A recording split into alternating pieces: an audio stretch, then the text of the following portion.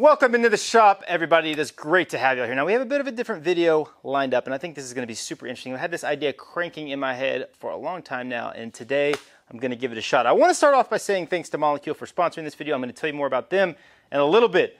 Now, I want to explain a little bit about steam bending, because this is how this whole idea popped in my head. I worked for a chair maker in Kentucky his name was Brian Boggs. He made amazing chairs, still does, very talented craftsman.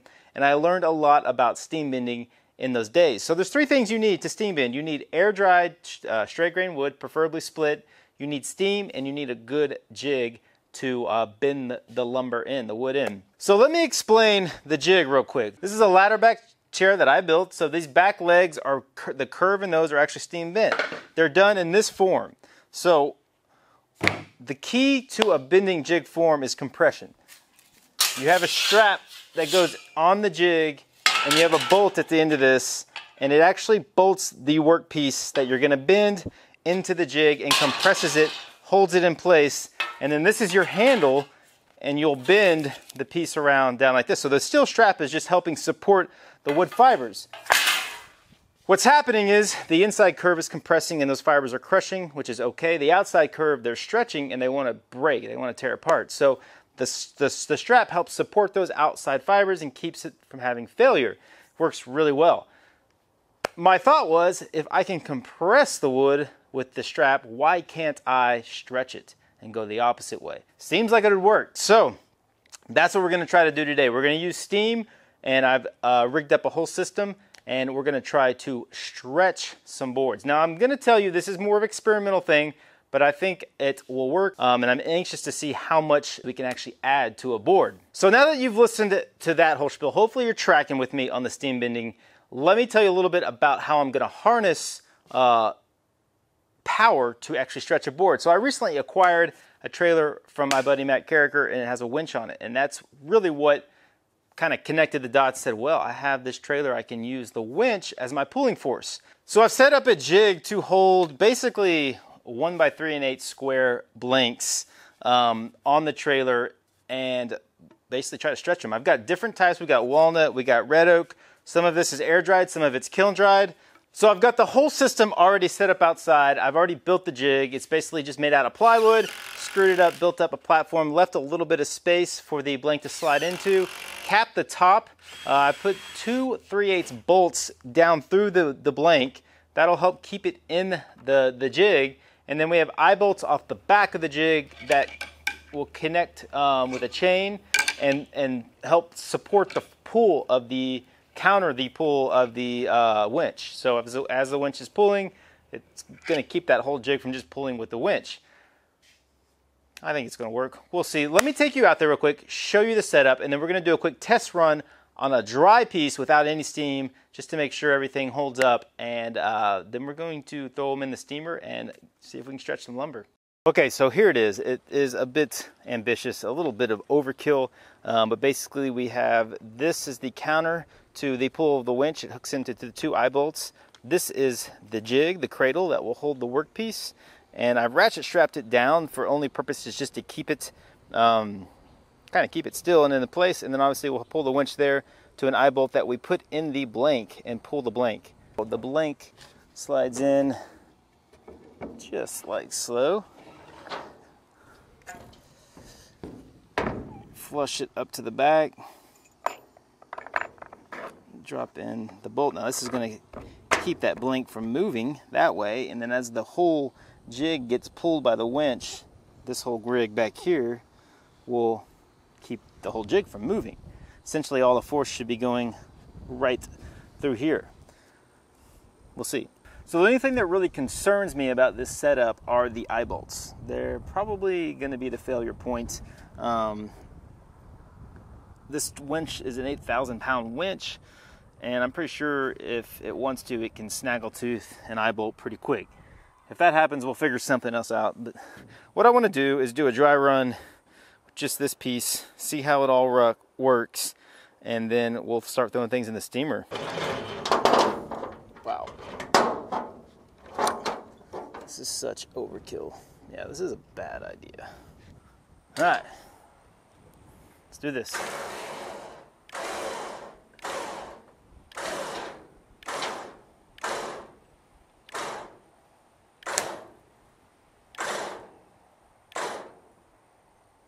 So we got tension on this, quite a bit of tension. This is starting to kind of bend a little. And obviously this hasn't stretched or moved at all. It was hanging over just a little bit, still doing the same thing. But everything is locked in. It's found its home. So what I can do now is loosen this. We're going to throw these in the steamer. And I don't think it's going to take a lot of pulling force to start stretching them. But we're going to find out. But I know at this point, if we kept going, this would probably just snaggletooth. Okay, steaming setup. This is my old steamer box. Built this in about 2006. It's not in great shape, but it'll work. Turkey fryer, boiler, a pot with water, radiator hose to the steam box, propane courtesy of the Argosy. Got a lot of propane to use up. So basically the rule of thumb with steaming is you steam for an hour for every inch of thickness. So our parts are about 1 3/8 inches, so we'll steam for about an hour and a half. All right, let's get this thing loaded. Looking good. Hot. You know how smell brings back a certain memory in life? The smell of a steamer just gives me flashbacks of my apprenticeship. I actually really like it. It's quite a nice odor. All right, we're gonna let these bad boys sit for about an hour and a half.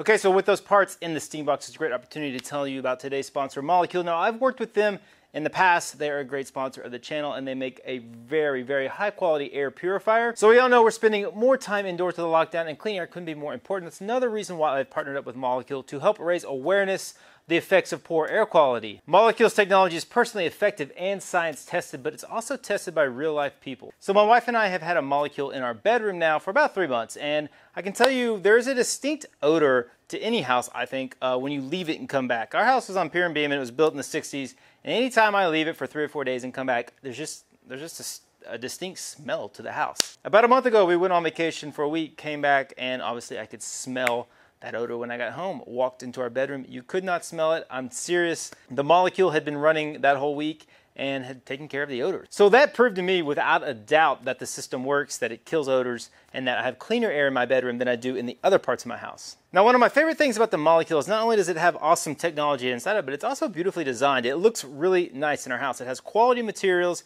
It functions well. It has a cool touchscreen on top that my kids like to play with.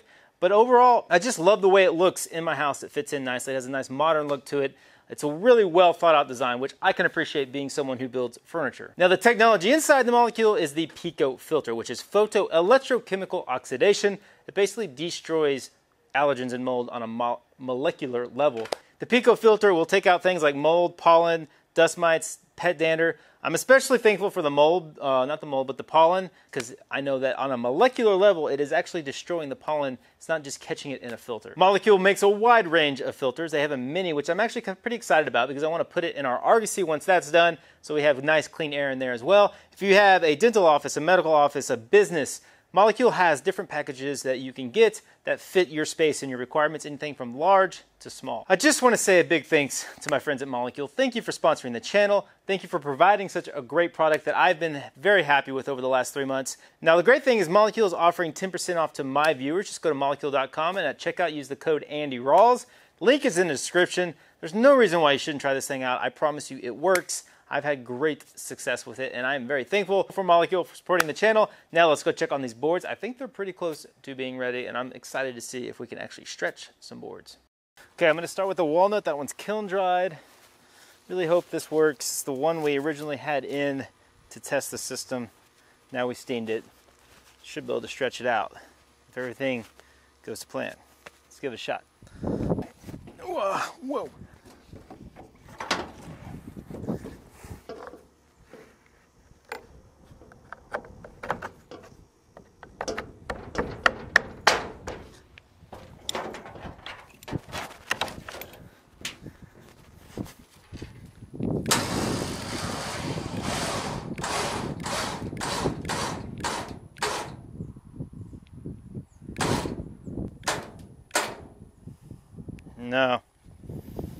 No bueno. All right, exactly what I thought was going to happen happened. It just snaggle-toothed it, just bent it right out. It did stretch it, I will say. It went back to its original length, but it did stretch it out. We maybe got 1/8 of an inch. That's a bummer. I got to figure out a better way to pull on these. Okay, new system. Plate moved forward. The bolts still line up. It overhangs now. I'm going to put a 1/2 inch bolt through the end of that, put a strap onto that. That should be solid. Now we just got to hope that these can hold up.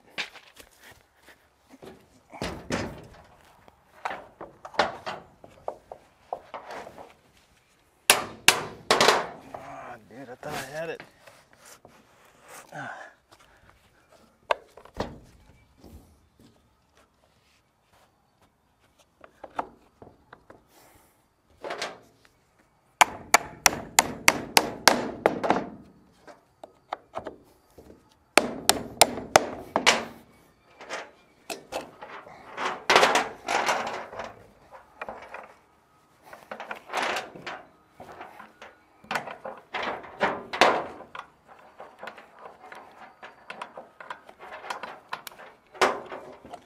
I forgot to measure the dumb board.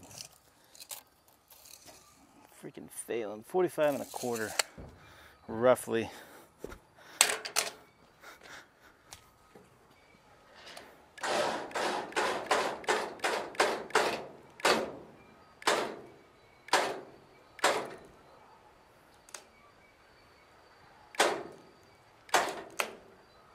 Well, stretched it 3/16.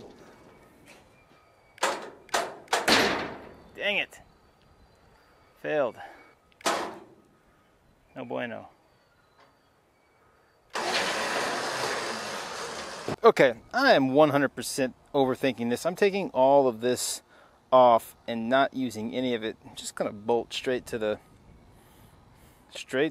board and pull it. Why do I need all this? It's causing more problems than I need. Just put a bolt through one end of the board, strap it, bolt to the other end, strap it. I think that's way better than this. I don't know what, a lot of times I like to overthink things, and that's exactly what this is.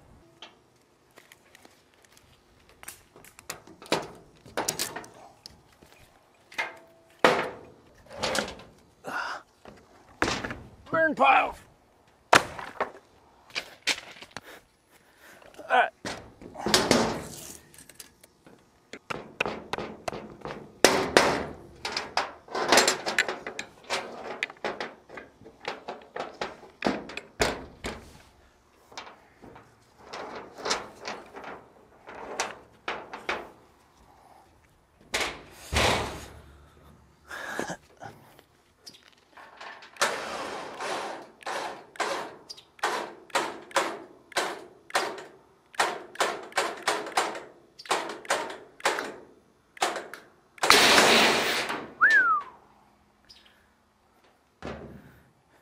Yikes.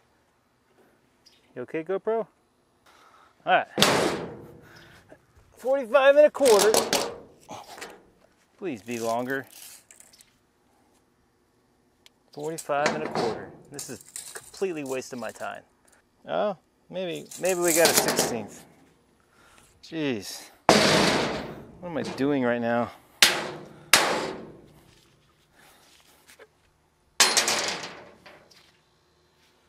I think that's permanent.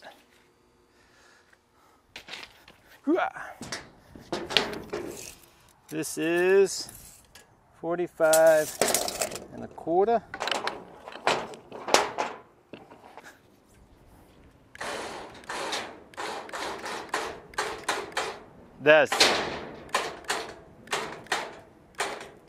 It's got to be stretching. I don't want to go too much here.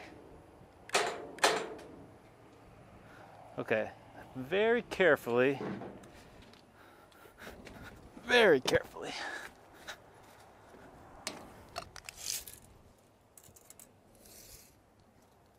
Okay, 1/8 of an inch. At least I can say I've stretched a board. Only 1/8 of an inch though. Okay, that's as far as I'm taking it. It scares me. Yeah, it's too much.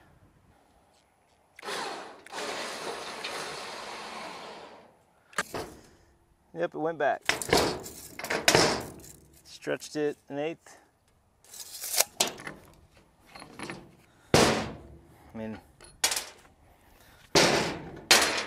That didn't fail. I mean, I think I kind of failed. I would say I've pretty much failed at this, but the last piece is poplar.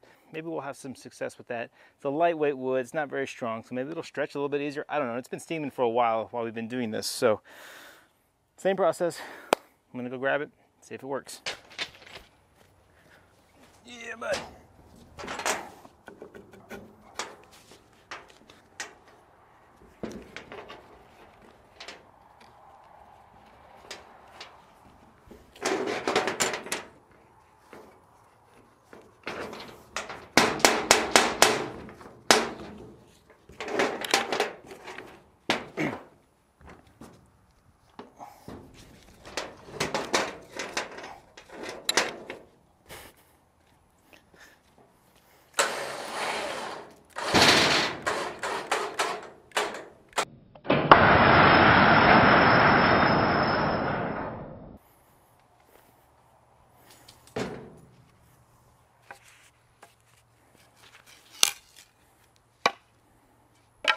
Time to get back to building furniture.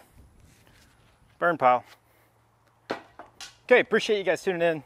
Hope you enjoyed it. Shoot me a comment. Let me know what I did wrong, what I could do better. Just tell me I wasted your time if you want to. Whatever you want to tell me, just tell me in the comments. I'm going to get back to actually doing something productive, like argosy and furniture. You know, sometimes you just have to try it. Had to try it. Did not work. We did get an 8th. Did get an 8th on the walnut. I don't really have it on camera, but I promise you, it stretched an 8th. It just went back after we took it off the tension. This video may have been a failure at stretching a board, but at least you get 10% off a molecule. So go down the link, hit the description, go get it. I promise you won't be disappointed. Appreciate you guys tuning in. See you next time.